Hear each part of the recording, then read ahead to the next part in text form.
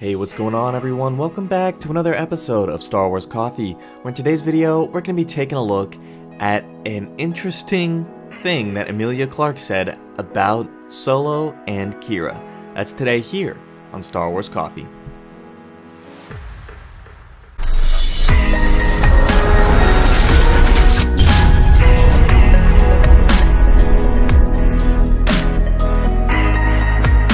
Qi'ra, despite her youth, is Dryden Voss's most trusted lieutenant, or should we say, was, and is an increasingly important Crimson Dawn operative, and even more so after the events of Solo. She has risen far above the bleak conditions of her youth on Corellia, which we saw at the beginning of the film, where she lived in the sewers with the notorious White Worms gang, as well as on Solo. So up to this point, that is really what we know about Qi'ra's backstory. Now it's interesting that Qi'ra has made her return in a comic book, but nothing has been set in stone for live action. We know that when Solo was originally developed, it was supposed to be a trilogy, with Alden Ehrenreich originally having a 3-film contract. Will that translate to a Disney Plus series? Will that translate to another film exclusively on Disney Plus in the Star Wars world? That remains to be seen.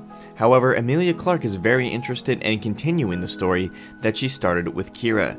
She told the HollywoodReporter.com that she would love to play Qi'ra again, saying the following: Clarke is also looking back at 2018 Solo, a Star Wars story, which trended last month on its 3-year anniversary as part of an effort by fans to see that story continue. But as much as she'd love to return to the role of Qi'ra, Clarke has yet to hear anything about a possible Disney Plus future for her fan-favorite character.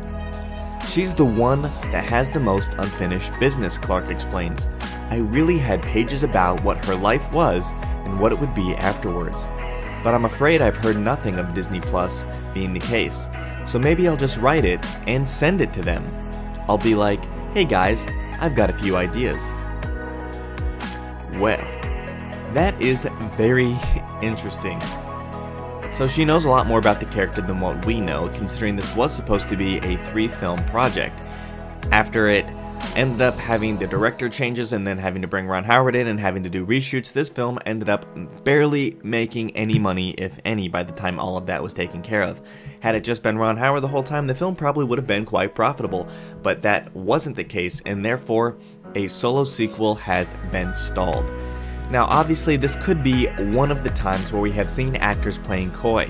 Joel Edgerton, as well as Ewan McGregor, talking about Obi-Wan Kenobi prior to its official announcement, refused to say that the project was in development, even though they would continually hint at it by talking about how much they would like to return to play the characters. Could Emilia Clarke be doing the exact same thing here?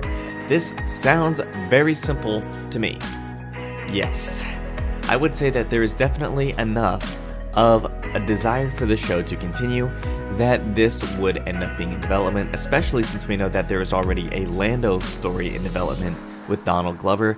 It would only seem to make sense that Qi'ra might at least make an appearance in this, since he knew Qi'ra before Solo.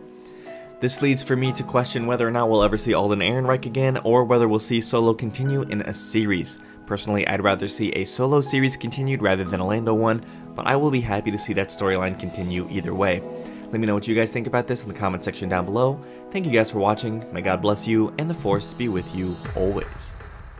If you enjoyed this episode, and frankly, even if you didn't, don't forget to subscribe. Do it! And if you want to help spread the word, please give this video a thumbs up and tell your friends to subscribe. Please check out the official Star Wars Coffee merchandise, and don't forget to check out all of the content playlists on this channel, including The Rise of Skywalker, The Mandalorian, and much more.